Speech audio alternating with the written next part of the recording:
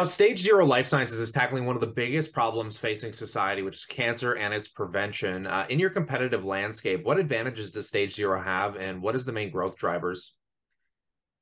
Yeah, so the main advantage that we have is that we have one of the only early cancer screening tests.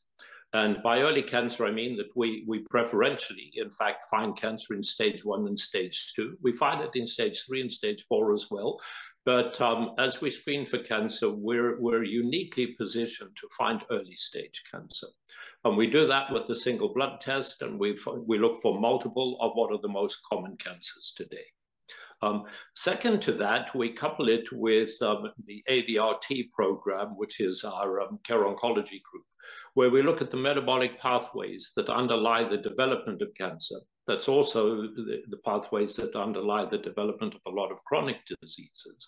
But by being able to measure those, by being able to track them, if you flag red or flag amber, we can then give you interventional programs that in actual fact look to reduce those biomarkers and return you to normal.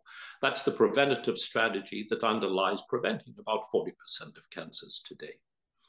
I think that's for us, we're very unique. We combine those. We're literally the only group, I believe, that actually has end-to-end solutions.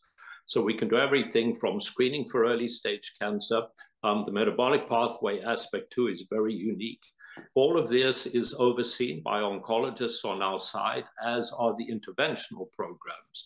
And so as we go out to our target markets, for example, which are everything from individual patients through clinic systems, through lab groups, but notably to employers, notably self-funded employers, we're literally the only group that can tie it all together. We can find it, we can help treat it, we can help prevent it.